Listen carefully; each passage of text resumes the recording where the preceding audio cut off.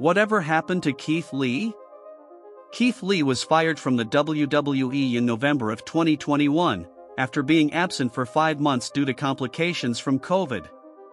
However, he signed with AEW in February of 2022, and it seemed he was poised to make a big run with the company, teaming up with future AEW World Champion, Swerve Strickland.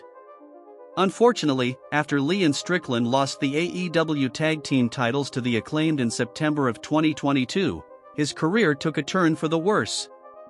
Lee soon found himself essentially demoted from AEW to Ring of Honor, with an on-and-off-again feud with Swerve Strickland, which was supposed to culminate in a match at World's End in December of 2023.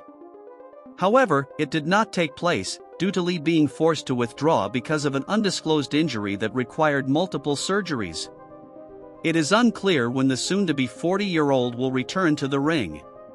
For a wrestler with so much promise, Lee's championship resume is rather limited. He is only a former NXT champion and North American champion, and former AEW Tag Team champion, despite at one point being described as limitless.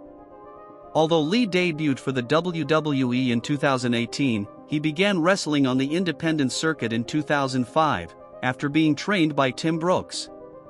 He had an initial tryout with the WWE in 2008, and appeared on Raw in March of 2009, as a bodyguard.